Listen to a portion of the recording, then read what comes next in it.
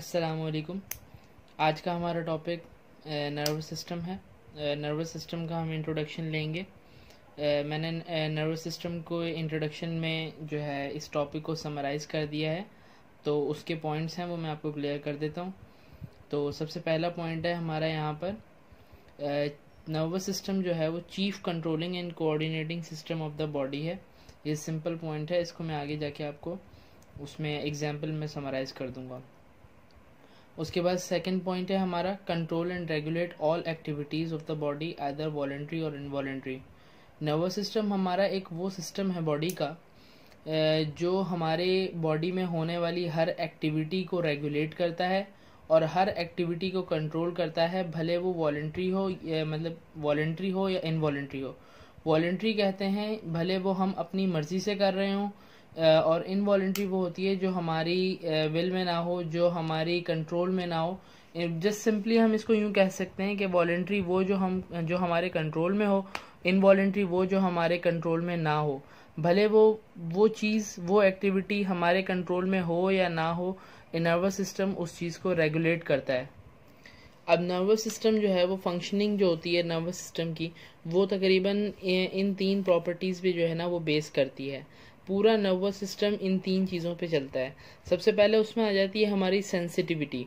Sensitivity क्या होती है? सेंसिटिविटी को हम यूँ कह सकते हैं कि जस्ट लाइक जो भी इम्पल्स हो, इम्पल्स कह लें आप, कोई भी एक्सटर्नल एनवायरनमेंट से या इंटरनल एनवायरनमेंट, हमारी बॉडी के अंदर या हमारी बॉडी के बाहर कोई चीज़ चेंज हो और बॉडी उसको यूँ कह लें कि बॉडी उसको रिस्पॉन्स करे, मतलब कि वो हो गया हमारा स्टिमुलस। अब आप उसको यूँ ले लें कि आपको वो जो फील हुआ आपके बॉडी के इंटरनल एनवायरनमेंट या एक्सटर्नल एनवायरनमेंट चेंज होना, वो जो है आपकी सेंसिटिविटी है।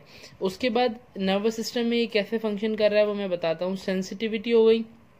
सेंसिटिविटी के बाद हमारी हो गई कंडक्टिविटी। कंडक्टिविटी का ये होता है, कंडक्टिविटी सेंसिटिविटी होने के बाद कंडक्टिविटी मतलब कि ये कि आपकी बॉडी के जो वो सेंस उसने, मतलब कि फॉर सपोज एक आपको हैमर हिट हुआ आपको हैमर हिट हुआ, ये आपको सेंस हुआ। सेंस होने के बाद यहाँ से आपका सिग्नल जो है वो गया आपके ब्रेन के पास गया। तो ये जो हुआ, ये सारा हुआ हमारी कंडक्टिविटी के अंदर।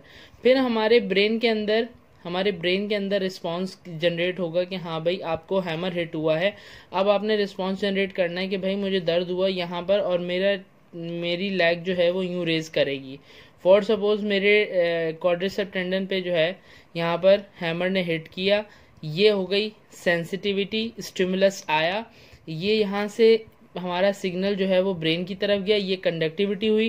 कंडक्टिविटी के बाद जो ब्रेन हमारा रिस्पांस जनरेट करेगा, वो रिस्पांस हमारा दोबारा यहाँ पर आएगा और हमारी नी जो है वो एक्सटेंड होगी। तो ये जो है हमारी हो गई सेंसिटिविटी, ये हो गई हमारी कंडक्टिविटी और ये हो गई हमारी responsiveness of the nervous system. तो बेसिकली पूरा नर्वस सिस्टम जो है वो इन तीन चीज़ों पे मिलके चलता है, sensitivity, conductivity and responsiveness of the nervous system. और जो मैंने आपको पहले पॉइंट बोला था कि नर्वस सिस्टम जो है वो हमारा चीफ कंट्रोलिंग है, coordinating system of the body है, वो इसी तरह से है कि हमारी हर होने वाली एक्टिविटी, भले वो वॉलेंट्री हो या इनवॉलेंट्री हो, उनको जो रेगुलेट कर रहा है, मतलब कि जो हमारी वॉलेंट्री है और जो हमारी इनवॉलेंट्री है, इन दोनों को जो रेगुलेट कर रहा है ना, वो हमारा नर्वस सिस्टम है। ठीक है। उसके बाद जो है इसके और जो आगे हम पॉइंट देखें, all these functions of nervous system held on electricity wires called nerves। अब क्या होता है कि ये जो पूरा नर्वस सिस्टम फंक्शन कर रहा है वो एक यूं कह लें कि आपकी इलेक्ट्रिसिटी वायर्स की तरह है। उन वायर्स का जो है वो स्पेशल नेम है और उनका नाम जो है वो है नर्व्स। ये जो है आप यूं कह लें कि आपकी प्रोटोप्लाज्मिक एक्सटेंशंस होती हैं जो आपके इम्पल्सेस को कंडक्ट करती हैं और nerve fibre to nerve fibre जो है वो ट्रैवल करवाती हैं उस इम्पल्स को। ठीक है। अब ये नर्व्स हो गए। अब नर्व्स भी जो हैं वो दो तरह की होती हैं, एक होती हैं सेंसरी और एक होती हैं मोटर। ठीक है। अब वो नर्व सेंसरी भी हो सकती है, मोटर भी हो सकती है। अब ये नर्व्स जो है मिलके दो पाथवेज बनाती हैं जिसके ऊपर ये तीनों चीज़ें जो हैं वो यूं कह लें कि काम कर रही होती हैं अपना। अब ये नर्व्स मिलके दो पाथवेज बनाती हैं, एक होता है एफरेंट और एक होता है इफरेंट। एफरेंट पाथवे क्या होता है, ये आपका सेंसरी पाथवे होता है। अब इसको मैं डायग्राम में समझाता हूँ आपको। और इफरेंट पाथवे होता है हमारा मोटर पाथवे। एफरेंट पाथवे क्या करता है, वो आपके इम्पल्स को लेके जाता है आपके periphery to the control centre, मतलब कि ब्रेन की तरफ, मतलब कि जहां पर आपको फील हुआ, सेंसिटिविटी आपको आई, वहां से लेके आपके ब्रेन सेंटर मतलब कि कंट्रोल सेंटर तक लेके जाता है जो आपका ब्रेन है। और इफरेंट पाथवे क्या करता है, वो मोटर पाथवे है, वो आपके कंट्रोल सेंटर मतलब ब्रेन से ट्रेवल करवाता है रिस्पॉन्स को टू द इफेक्टर और द पेरिफेरी।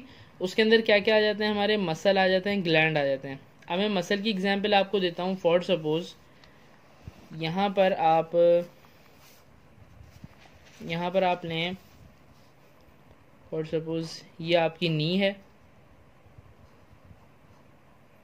ये आपकी नी, ठीक है, और ये हैमर, ठीक है।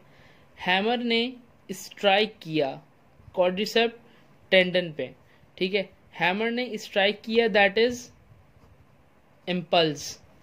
इम्पल्स आया, सेंसिटिविटी हुई। अब ये जो है यहाँ पर है हमारा ब्रेन, यहाँ पर है हमारा ब्रेन। इम्पल्स आया, इम्पल्स ने एफरेंट पाथवे बनाया, सेंसरी पाथवे बनाया, और यहाँ से एक नर्व टू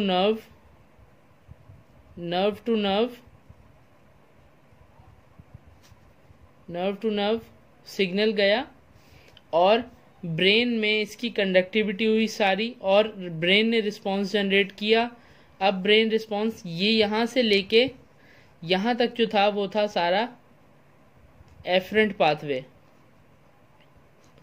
ठीक है। अब यहाँ से ये जो पाथवे आया रिस्पांस वाला, जो मोटर वाला आया, जो मोटर पाथवे, जो अपना फंक्शन परफॉर्म करवाएगा वहां पर, अब क्या होगा, ये हो गया सारा हमारा मोटर पाथवे, मतलब इफरेंट पाथवे, इफरेंट पाथवे। अब इसने क्या किया, इसने जो है नी को एक्सटेंड करवाया, तो इम्पल्स आया, उसने पाथवे बनाया, efferent pathway, sensory pathway. Brain ने रिस्पांस जनरेट किया, उसने मोटर मतलब कि मोटर एक्टिविटी करवानी थी, उसने मोटर पाथवे बनाया जिसने इफरेंट पाथवे कहते हैं, उसने जो है अपनी मोटर एक्टिविटी परफॉर्म करवा दी। ये वो पाथवे हैं जिस पर पूरा जो है नर्वस सिस्टम अपना यूं कह लें कि वर्क करता है। ये नर्वस सिस्टम का इंट्रोडक्शन है छोटा सा, और इसके जो है पार्ट्स हैं नर्वस सिस्टम के, वो मैं अपनी अगली वीडियो में बताता हूँ। Thank you.